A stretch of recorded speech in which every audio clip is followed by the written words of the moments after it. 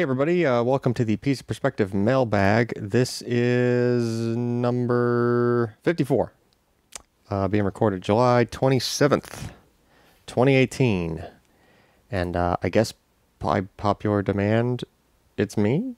Okay, so, bunch of questions Jim compiled. I will try to plow through them and, we can do this mailbag thing. Let me make sure my mic's not like clipping and stuff. I don't think it is. I hope it's not. I'll drop it down some just in case. All right. First question from Prasanna. Are larger hard drives, 10 terabytes and up, more prone to failure than smaller models? Are they any riskier to use in RAID arrays like ATM machines? RAIDs, yes. Now, the risk is a little bit higher the bigger the drive that you put in a RAID. And that comes into play when you talk about rebuilds. In other words, when you had a drive fail and you replaced it, and now the array needs to be rebuilt, it takes longer to copy more stuff to the new drive. If the drive's bigger, it's just going to take longer. So in that respect, you're at a slight higher risk, just because there's longer time that you're at a reduced reliability state of your array. As far as like the failure rate type of thing, you see some people talk about, like, there was this big hoopla years back. Actually, it's funny, it's years back now, but I think when we hit like 4 or 6 terabytes, people were doing the math on the unrecoverable bit error rate of drives, and they were saying, well, you can't possibly read the drive front to back without hitting, something you can't recover. And that's kind of not how that number actually works, obviously, because now we have 10 terabyte drives, which are, far past what the number those guys were going crazy over. And you can have 10 terabyte drives that are meant for a RAID that are able to read front to back, which is something that has to happen every time you either do what's called like scrubbing the array. In other words, some RAID cards will like periodically scan the entire array. They'll read all drives front to back just to double check, make sure everything's good. Or if you have a drive failure and you have to replace it, then all drives, all of the other drives have to be read front to back, and then the new drive has to be written front to back. So, these things obviously are successful. Hard drive makers wouldn't really be selling drives that you couldn't at least read the entire span of, without getting an unrecoverable error.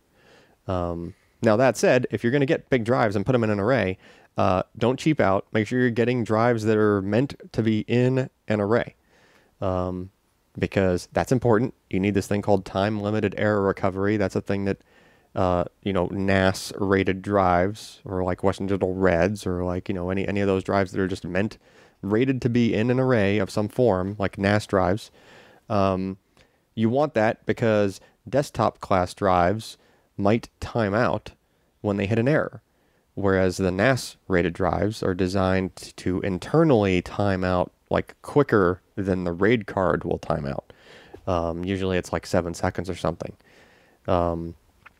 So make sure you're doing that, because that will increase the chances of, if you have another error on another drive while you're in the middle of trying to do one of those rebuilds or anything else where your RAID is in a sort of a fragile state, then you're more likely to, to get through that, get past that bad spot without another drive going offline on you, which would be, not good depending on what RAID level you were using.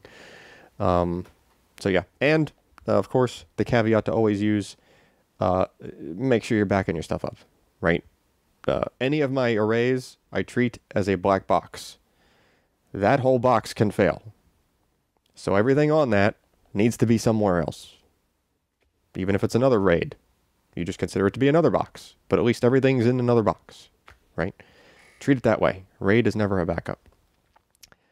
All right, Nick asks, I have a 950 Pro 512 gig for my boot drive and frequently played games. Newer drives like the 970 Evo, so he's going from 950 Pro and talking about 970 Evo, are much faster on paper, but would there be a noticeable difference in my day-to-day apps and games if I were to upgrade? So, I looked back at the 970 Evo review, and coincidentally, I did not compare a 950 Pro to it in our comparison charts. So before I did this mailbag, I pulled up my trusty exploding spreadsheet of like all, it's got like 200 drives worth of data in there. And I plugged in 950 Pro and 970 Evo. And they're actually really dang close in actual performance as far as like, the feel of the drive, right? Realize a 970 Evo, it's 2 generations newer, but it's still an Evo drive, meaning when you're like doing random reads and even sequential reads, it's still coming from TLC versus MLC on the 950 Pro. So newer versus older controller, TLC versus MLC flash, it just kind of all balances out because you're skipping 2 generations newer on the drive. So yeah, they're really close. And they're close enough to where I would say you probably wouldn't notice. 970 Evo might be like, as far as like launching things, that mixed burst test I do where there's like a simulated download going on in the background and then I'm timing how long it takes to read a bunch of data off of the drive. I think the newer Evo was like 10 or 15 or maybe 20% faster than a 950 Pro. But again, the 950 Pro is already going so fast that you're already reading several gigabytes worth of stuff and you're only shaving like a half a second off or a second off or something out of, a few seconds worth of activity. So you're at diminishing returns for most of the stuff you're going to do, unless you're just super sensitive to load times and like that extra, quarter second here and there is going to be painful to you. All right. So there you go. Take that for what it is. Next, Blown Cold 1. What does Windows do in terms of drive letters when you add more than 26 drives, A to Z, to a system? The answer to your question is absolutely nothing. You ran out of letters. It's not going to give you any more. It's not going to mount. The drive will be in disk management. It'll be in the list. You can scroll down to it. You can right click on it. You can choose to change the drive letter or add a drive letter. You're just not going to be able to physically add a drive letter because you're out of them. There's nothing to choose. The only thing you can do is you can mount it as a folder, which is actually another option. Even if you like pull up your disk management and you look at your C drive right now, if you right click on it, right click on your C drive and you hit you hit change drive letter, you'll see that there is a option to mount it as a folder. And the idea there is you would make an empty folder on like your C drive or whatnot, or wherever you wanted to have all these extra drives hanging off of. You could name them, like that's an advantage too. It doesn't have to be a letter anymore. You could actually just name the folder like what you wanted, and then you can mount to the drive, and Windows sort of just like sticks it in that folder. So all the contents of that drive now appear in that folder of that other drive. Just be careful, because I think if you were to have that folder selected and hit delete, Windows would start trying to delete the contents of the whole drive. So yeah, there's that. But it is what it is. You only get 26. If you have 26 drives, you should probably be consolidating it in some other way anyway, because that's too many drives. Anyway, Sean writes, I'm running Unraid server with 2 parity drives. I understand how the first parity drive works, but how does the second one work? I've read its Reed-Solomon code, but have not found a basic explanation of how that works. Yeah, there is no basic explanation of how Reed-Solomon code works. So I'll briefly explain the parity drive thing, just, because, so the other folks that maybe don't know what the heck parity drive, how that thing works, will understand. But at the very fundamentals, it's just you take what's called a stripe, which is a piece of data at the same address, same location across all of the drives in the array. And you take that data and you XOR it. In other words, you take like the first byte and you do an XOR between that byte and the byte on the next drive and the byte on the next drive. And you keep going until you've run out of drives with data on them. And the drive that's left is going to be the parity drive, or the drive that just happens to be holding the stripe of parity. And for RAIDs, that's distributed. In other words, that parity stripe kind of jumps around depending on where you're looking. But the result that's stored as parity is just nothing but an XOR of all those other drives. So if one of those drives fails, even the drive with the parity stripe, if that fails, doesn't matter which one, the math for XOR is very simple. Because if you want to know the result of what fits in any of those missing spots, you just take all of the remaining bytes from all of the remaining drives, and you just calculate the XOR of all of those. And almost magically, the result is the missing piece, even if it was the parity or even if it was data on one of the other drives that were holding data. It's really simple. It's math that a processor can do pretty quick. It's just an XOR. They're kind of quick at that. It's a basic logic operation. So that's all good and fine. What gets tricky is when you try to do RAID 6, because RAID 6 is not like, now you're 2 layers deep on which thing can fail, right? And it has to get more complicated because of that. So if you had one drive fail, say the first drive failed, okay, well now you know that your XOR is going to give you that thing back. But if you have to be able to also account for a second failure, which can be any of the other drives, and you can't just do simple XOR math to get the 2 back easily. You have to somehow distribute it in a different way or do the math in a different way so that you're able to fill in any random 2 missing chunks out of that stripe. Reed-Solomon code is one way. The easiest thing I could think of for you to research and understand what Reed-Solomon code is that error correction of CDs works the same exact way. In other words, what's called C1 and C2 are the 2 layers of error correction codes that are on CDs. If you've read a CD raw with the program in the past, you were actually, like the raw image, not the ISO, but like the raw was actually a slightly larger size than what the ISO would be. And that's because that contains C2. You could actually take a raw CD image and you can actually like run it through. There was a piece of software, I don't remember what the name of it is, but back in the day, you can run a raw CD image through a piece of software that would actually check all of the C2 Reed-Solomon codes against all of the data, and it would make sure everything was good, or if you had like bad reads from your CD drive, it could actually correct them based on that code. The C1 data you can't read usually, pretty much with anything. I don't think there's anything that'll read C1 data, but that is decoded on the fly by hardware in the CD-ROM drive. And the C1 does some other things because it's like, it's sort of, the ones and zeros are sort of scrambled in a way. It's like a limitation of optical storage that you don't want too many zeros in a row or too many ones in a row because it'll just kind of confuse things. You want to be alternating between ones and zeros.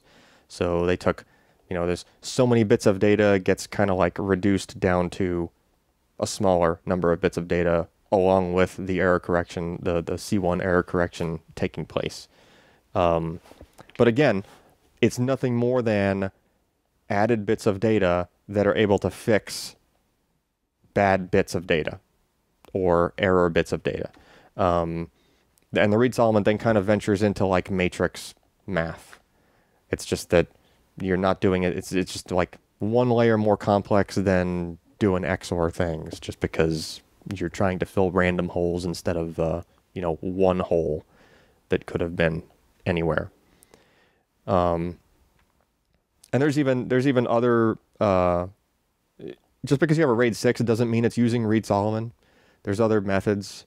It's vendor to vendor. It varies. Reed-Solomon's probably the most common, but there are other ones. It's just, just do some sort of math that can compensate for a second missing drive or a third missing drive. That's really all it's down to. It's just that it's more complicated trying to, you know, when you start making it, you know, any possible number, any possible positions can fail, right? Anyway, sorry if that wasn't technical enough for you, but I'm trying not to go over the heads of like everybody and bust out whiteboards and stuff. Next up, Peter asks, when could you benefit from disabling hyperthreading on a processor? So I haven't done this in a long time, but back when I ran like a pair of Xeons, like the first hyper-threaded Xeons, there was actually a noticeable difference in performance. If you were running a single-threaded app, you know, or an app that was only using, you know, half of the available threads when it was hyper-threaded, if you turned hyper-threading off, you would actually get a performance gain. Because when you have hyper-threading on, you're trying to... There are certain parts of the architecture, parts of the pipelines that are split in half, right? You know, some of the caching is divided between the two halves, right? Now that's changed over time, and it's the performance penalty is less and less. I think back on that first generation stuff, it was like a good improvement. It was like a 10% change. That's not as big of a change now, but it's still potentially a change. So if you are barely using the threads on your processor, and you're now, granted, normal desktop use, you're barely using all the threads on your processor. But if you're using a game that happens to be heavily threaded, or if you're doing some sort of encoding, that's the points where hyperthreading is super advantageous, because you're doubling your, you know, number of threads available, and that scales pretty good on modern hardware. But if you're never ever doing that stuff, you can turn it off, and you might actually see some of a boost. It's possible. It's not going to be enormous, again, you know, but it might be a few percent. So that would be the only possible benefit of doing it, is, you know, potentially improving your performance slightly. JT Russell III asks, is Optane dead now that Intel and Micron have ended their working relationship? Well, first, they haven't ended their working relationship with respect to Optane specifically, in that they're working on the second generation of it together still. But the thing is, they're both going to own that IP even after they're split. And they're both making it, so like Intel might choose to improve on it in one way, while Micron might choose to improve on it another way. It's not like, oh no, we're not jointly developing it anymore, so that means we can't make it anymore, right? You know, they're still going to have joint fab space, like in Utah, I think, is the fab that makes all the Crosspoint.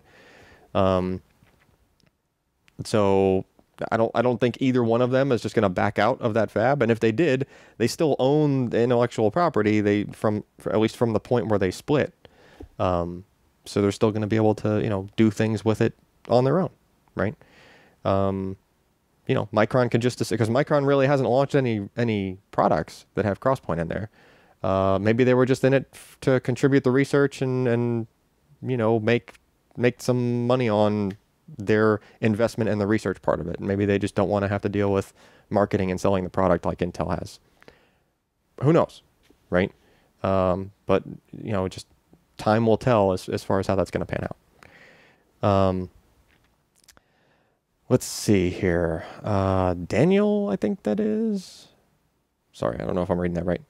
Can we expect the next-gen Xbox and PlayStation consoles to finally ditch the hard drives and ship with solid-state storage? I would love it if they would do that.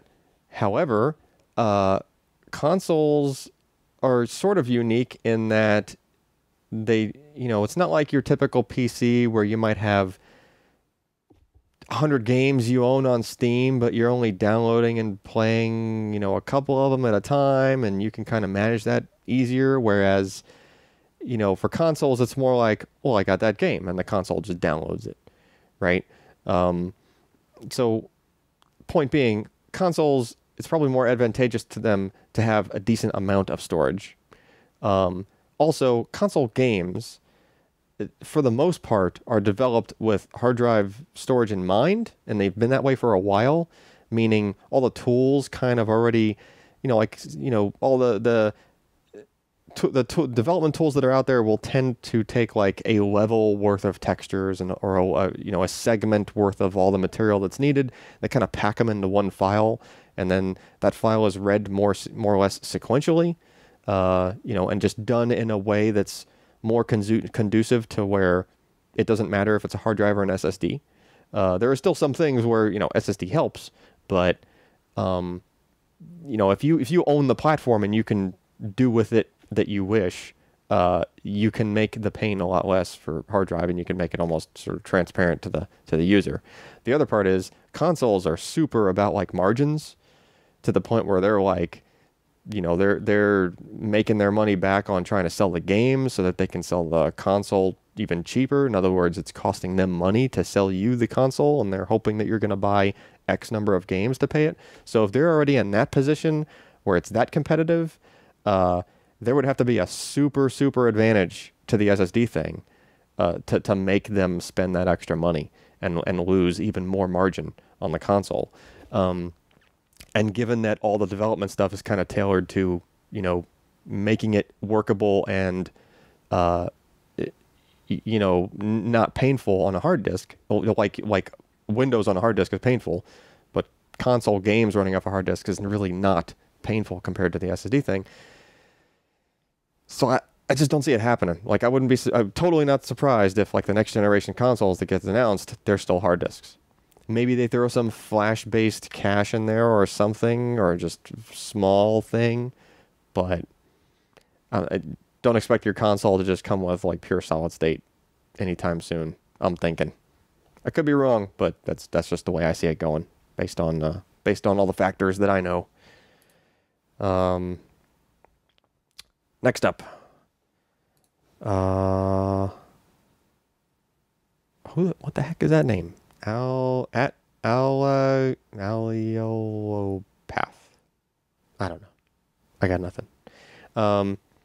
Is there anything on the radar that will help lower the cost per gig of SSDs beyond process shrinks, more layers, and more bits per cell?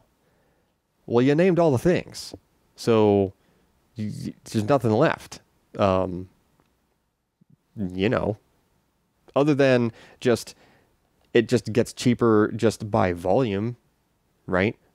Even if you don't change any of those other things, if you're producing something more in mass, then it gets somewhat cheaper just from that, right? So just adoption of SSDs kind of helps that just in general, but we're still like struggling to keep up with demand on flash media in the current day. So since flash media is like, getting snatched up as soon as it's made, pretty much, we could probably use some more fabs, honestly, for flash. But that's money. That's some big investments, and then that's stuff that again has to be recouped. So we're kind of caught in the ramp up still on that, and people are hesitant to invest too much in a fab on the current technology because again, the other things are still happening, right? All the things you mentioned, shrinks and more layers and more bits per cell, and things like that. Actually, I still need to, I was going to try to do a small wrap-up post on like, here's these different news things that have come out recently. Just talking about, like, as an example, Samsung is not just shrinking, they're not just shrinking X and Y anymore, they're actually shrinking Z so that they can get more layers. In other words, it's hard to punch those holes. The holes are actually etched into the flash, into the silicon, in order to make the vertical sections that you see in 3D flash. You can only etch holes so deep in a straight line. Eventually, the tunnels start to curve and do weird things, and it's a really hard problem to solve. So now guys are starting to squish the Z height, right? If you can make it shallower, or if you could fit more layers into the same thickness, then you don't have to solve that other problem because you're still etching the same distance, right? Yeah, but those are the kinds of things that people are trying to overcome. So the other thing that'll help lower the cost is if somehow the demand went down. I don't see that happen anytime soon, given it's not so much the you and me problem, it's the enterprise problem, and well, indirectly due to you and me using online services where the cloud providers need to have a bunch of flash available, and it's just cloud-based services. So, which kind of sucks for the retail, just the guy who wants to upgrade his laptop and in his PC, or his SSD in his PC or in his laptop, because the flash still costs X amount of money, whether it's going to the big enterprise or it's going to the you and me. Anyway, Damien asks, Seagate's gotten a bad rap in the professional space. Is it warranted? Do you recommend their Iron Wolf Pro drives, especially compared to equivalent Western Digital models? I don't have hard numbers. I can agree with you on the Seagate reputation part, because I've personally had some Seagate drives fail myself. Ryan's had some fail. I've had to do RAID recoveries for Ryan because he's had drives fail in a RAID back when he was using Seagates. I've had friends that have had issues like that. Not to say that there hasn't been failures from other companies as well, but just in my personal experience, it's been more Seagate failures than the other guys. Iron Wolf Pro, however, again, I don't have hard numbers yet to back this up, but the Iron Wolf Pro drives are helium filled, and I personally am of the belief that, like, broad stroke, generally speaking, a hermetically sealed helium filled drive is probably more reliable than a drive that's exposed to the atmosphere, and exposed to barometric pressure changes and humidity and things like that, right? It's a mechanical thing. If you can make one that's hermetically sealed, where just nothing touches it, it's probably gonna do better, just as a hunch, right? Western Digital, they got a really nice boost on their helium-filled drives, and that also translates to, like, their Reds and drives like that now. Their boost came from their getting together with HGST. HGST was making these really amazingly rated helium drives, that had really low failure rates. I don't think we have enough data from all the other guys that are now introducing helium-filled drives. Like, they just haven't been around long enough to really have a track record. But if you base it just on the helium thing in general, like, just when you move to that technology, there just seems to be an advantage to the reliability.